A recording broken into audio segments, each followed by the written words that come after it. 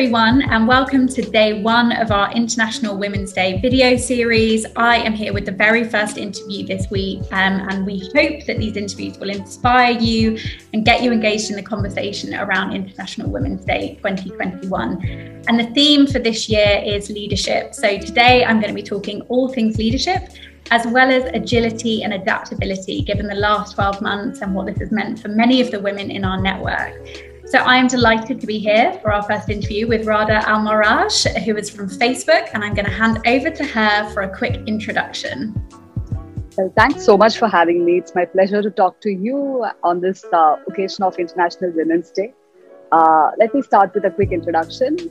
As you shared, I work with Facebook. I manage business integrity partnerships for the APAC region. I work towards keeping the Facebook platform safe for all the advertisers and users across the APAC market. Fantastic. Not a small role then. It's an exciting role. Oh, it's fantastic. And it's quite the responsibility as well for such a massive region. So that's awesome. And how long have you been at Facebook? What's your background? I've been at Facebook for over a year. In terms of my background, I've spent more than 14 years working in different tech companies. Prior to this, I managed the SMB advertising business for Twitter for the APAC region, and I worked at Google for quite a while. And I was a part of the launch team at Amazon India, and I worked in a couple of established tech startups and have founded my own startup as well. Fantastic. So a seasoned woman in tech. Seasoned, sure, yeah. That sounds pretty cool. Awesome. So as a female leader, and as I mentioned previously, the theme for this year is leadership for International Women's Day. Let's get started by kind of talking about some of the qualities that you admire in female leaders.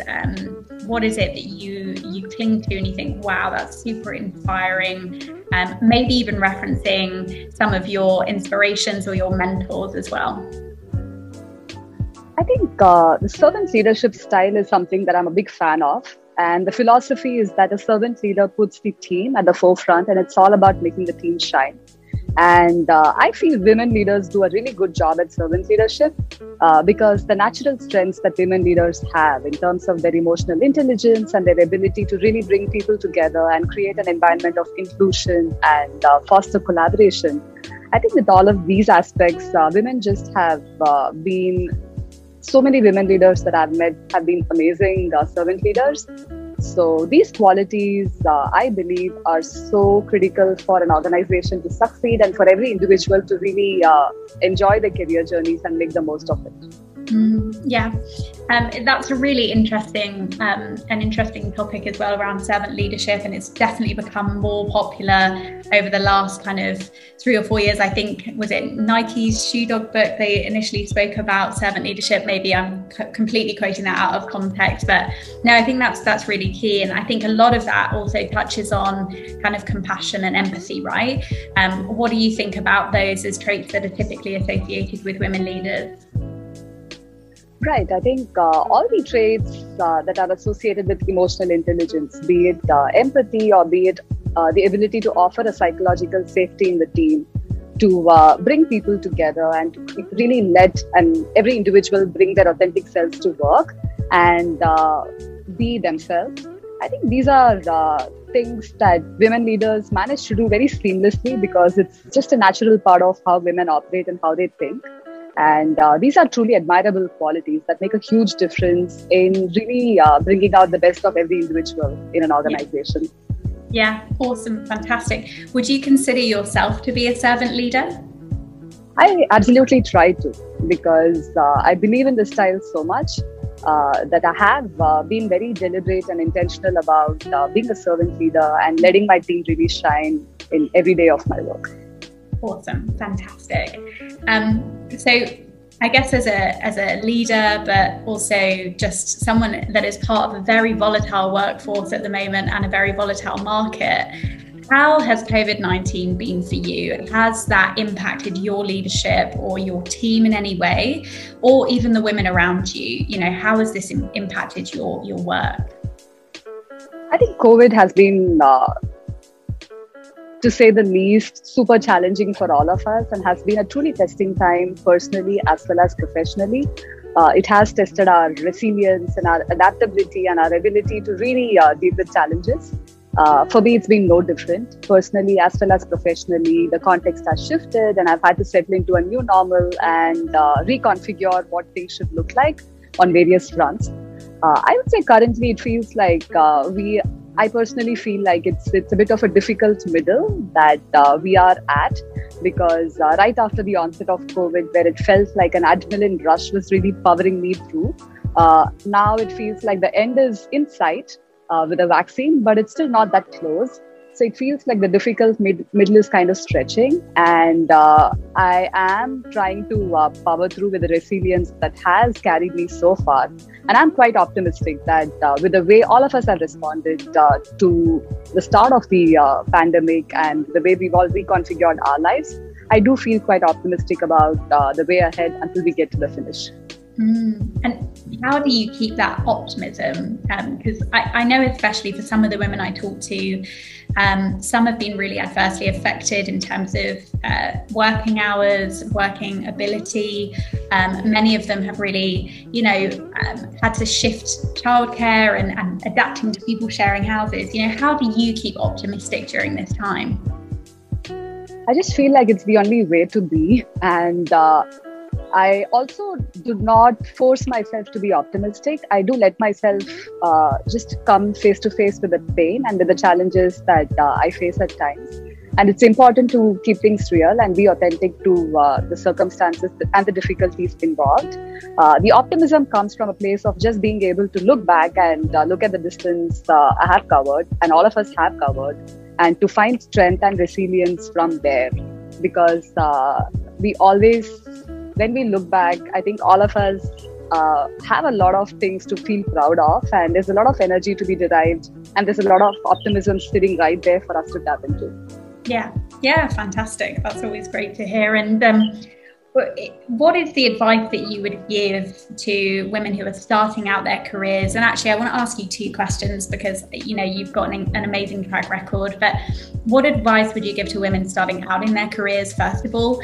And second of all, what advice would you give to women who are looking to step into a leadership role?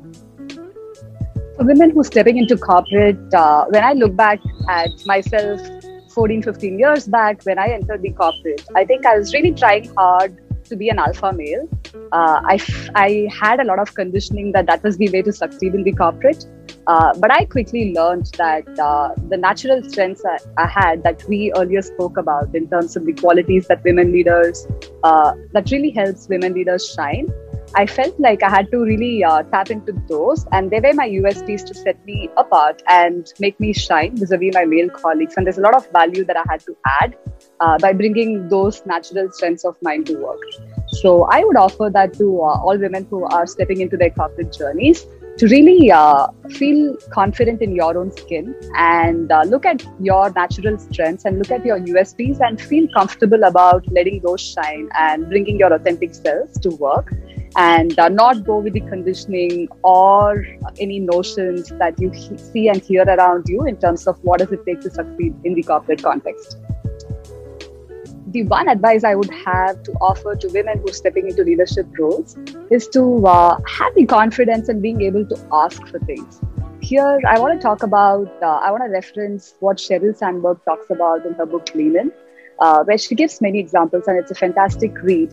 Specifically, she talks about how women are taught from a young age that good girls do not ask for things and they do not demand things, and they're always trying to play to the norms that society has created.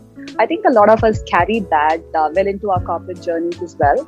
And as women are looking at stepping into leadership roles, I think it's very important to learn to start asking for things that are rightfully due to you. And even if it feels like it's a push, if you feel uncomfortable about doing that, just configure based on your style and feel very comfortable about asking for things that you deserve. And once you start doing that, you'll be in a position to also ask for your team and the organization. And I believe it will truly set you up for success. Fantastic advice. Yes. I don't think we do enough of that. You've said that before, and often we're conditioned not to ask for too much. But hopefully this will inspire some women who are looking to step into that next role to ask ask about those roles and to seek out those opportunities. And I watched one of your interviews that was on YouTube, so I would recommend that to anybody that is watching this. I know that you did one in December last year, and you also spoke about negotiating. So asking for what you believe you deserve and being bold and brave enough to do that, I think is really, really powerful. That's very well summarized. Thank you. Awesome. Fantastic. Well, thank you so much. That kind of wraps up our very short fire interview. I'm sure people might have questions for you, so I imagine they can just reach out to you on LinkedIn if they've got any specific questions, right? Absolutely. I look forward to that. Great. Well, thank you so much for your time, for your inspiration, for your open sharing as well. And a very happy International Women's Day to you. Thanks so much. Happy International Women's Day to you as well. It's been such a fantastic, fun conversation that we've had. So thank you. Thanks so much.